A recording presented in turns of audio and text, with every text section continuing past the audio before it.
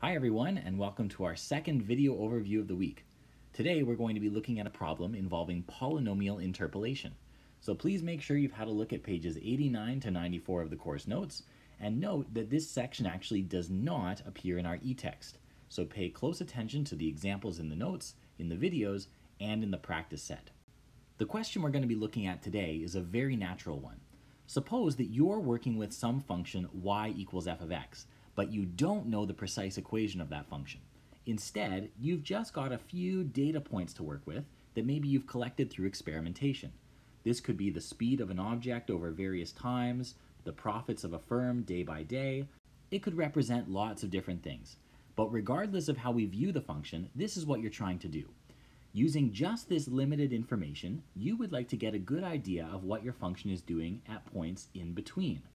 Now, with a bit of thought, you'll probably realize that this problem is impossible to answer with certainty. After all, my function could be doing all sorts of things in between these points. However, if we assume that our function is reasonably well behaved, and that the points we're given do model the general trend of the function, then we could try to approximate the function's behavior at points in between by finding a smooth curve that passes through the set of data points. So the question becomes, how do we find the equation of a nice smooth curve that fits this data? Well, we're not going to use just any old smooth curve. We're going to try to keep it as simple as possible. We'll actually use a polynomial. We're going to try to find a polynomial curve passing through these points. Now notice that if I had just 2 points, I could probably pass through them with a line.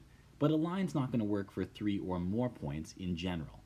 For 3 points, I might be able to use a parabola, right? A polynomial of degree 2. For 4 points, I would likely need a cubic, a polynomial of degree 3. So in general, with n points, we're going to need a polynomial of degree n minus 1.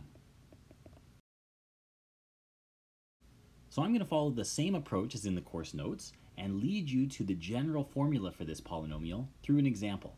So suppose, for the sake of example, that we have 4 data points, 0 y0, 1 y1, 2 y2, and 3 y3. We would like to find a cubic polynomial, y equals a plus bx plus cx squared plus dx cubed, that passes through those 4 points. But how do we determine the coefficients, a, b, c, d? Well, really all we have to work with is that the cubic is to pass through the 4 points. So if I take any of the 4 points, let's say the first one, and I plug in 0 for my x, then I should get y0 on the left-hand side. But if I plug in 0 for x, my last 3 terms disappear, and I just get y0 is equal to a. That's one piece of information. I do the exact same thing with the other terms, and I end up with a system of 4 equations with 4 unknowns. Now, if you know a little linear algebra, you should be able to solve this system for a, b, c, and d. However, when Sir Isaac Newton considered this problem, linear algebra had not yet been invented. So he solved it in a slightly different way, and I'm going to show you his method. Newton observed that in each row of my system, I have a single a term. So if I take differences of one equation with the equation that came before, I should be able to kill all of the a's. To see what I mean, consider the first 2 equations. I'm going to define delta y0 to be the difference of these 2 equations. It's going to be y1 minus y0. Now, if I take the second equation and subtract the first, I kill off that a term. I'm just left with b plus c plus d. Well, nothing special about the first 2 equations here. I could do the exact same thing with equations 2 and 3. I'll define delta y1 to be the difference y2 minus y1. The a terms will die yet again, and I should be left with b plus 3c plus 7d. Finally, I do this with my last 2 equations. I define delta y2 to be y3 minus y2. I kill off my a term, and I'm just left with b plus 5c plus 19d. Oh, now would you look at this? By considering these delta y terms, which by the way are called first finite differences of our system, we end up with a new system with 3 equations and 3 unknowns. It's simpler, right? Furthermore, we see there's a b in each equation in our system, which means I could probably do the exact same thing to the new system, take differences of successive equations, and kill off yet another variable. Let's go ahead and try it. So once again, we have our system of first finite differences. You can see that there's a b in each row, so we're going to take finite differences again and kill it off. We'll begin with a look at our first two equations. Notice that if I take the second equation and I subtract off the first, I'm really taking the difference of delta y1 and delta y0. I'm taking a difference of finite differences. So I'm going to use the notation delta squared of y0 to denote this difference. Delta y1 minus delta y0. Notice that nothing is actually being squared here. I'm just using this notation delta squared to indicate that I'm applying this difference operator twice. What I'm left with is just 2c plus 6d.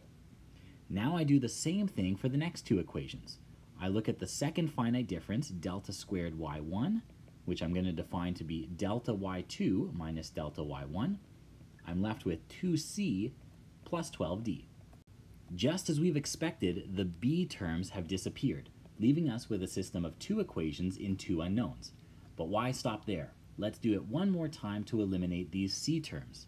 When I subtract this first equation from the second, I'm really taking differences of my second finite differences. So I'll call that my third finite difference.